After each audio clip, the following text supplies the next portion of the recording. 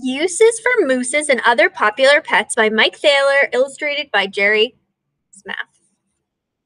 I've never read this book before. There are many uses for mooses.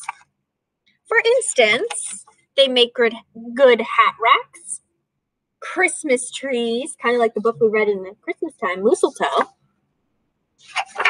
and good left fielders, because they can catch all those fly balls. They also make good beach chairs and snow shovels. Ooh. Now, if you happen to have a hippopotamus as a pet, they make terrific trash cans, yes, and bookends and baby carriages.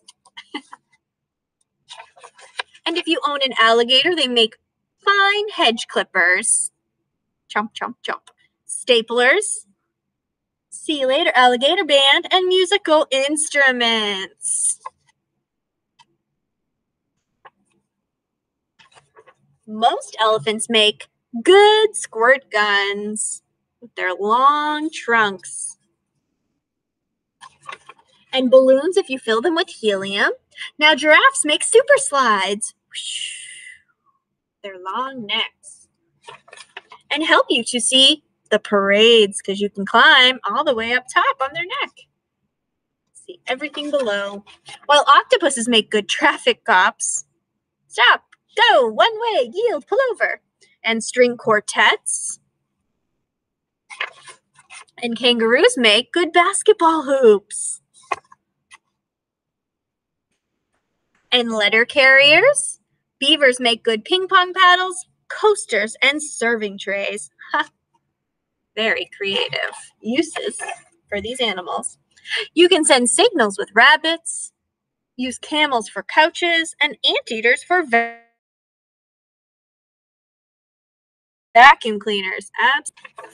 You can use polar bears for snowmen in the summertime, monkeys for coat hangers, and umbrellas too. Swordfish for darts. And whales for drinking fountains. Everybody's lining up on the back of the whale.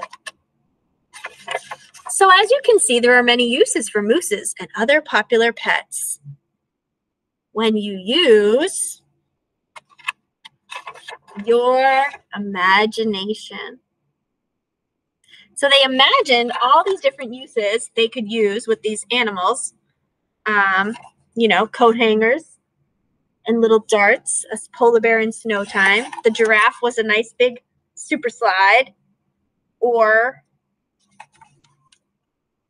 the whale for the drinking fountain. So they got creative, and I really liked the creative ones with the uses for mooses right at the beginning because they had hat racks and a decorated Christmas tree. So for reading journal today, we're going to pick one of the animals. You can pick one from the story, or you can use your imagination to think of any use for another pet. Find your reading journal that has the sticker. Open to the very next page. Yesterday we did the page about the pet story. So today, uses for other popular pets. Think of one of the ones from the story that you thought was really creative, or something else that comes to mind. This is your choice. So, and draw a picture of which one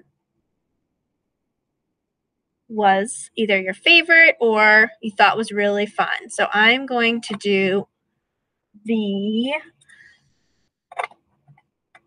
I'm going to try to draw.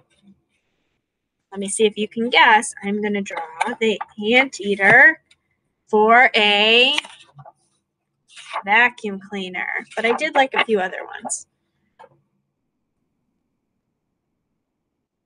So you're just going to pick which one you like. They have a long nose.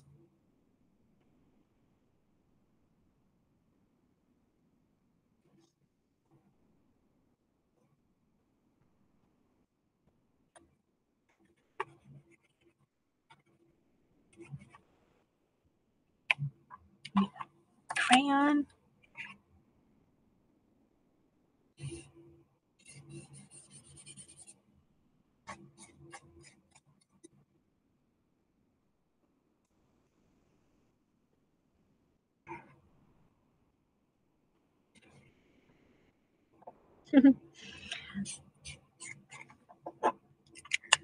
He's using his nose to help vacuum. So I'm going to just write, I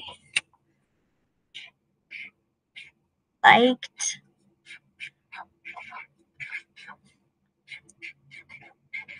the ant eater, period. You get to pick which one, and make sure you have your grown-up date it. Today it's March 3rd, and it's from the Uses for Mooses and Other Popular Pets. So this is all the crumbs, the vacuum.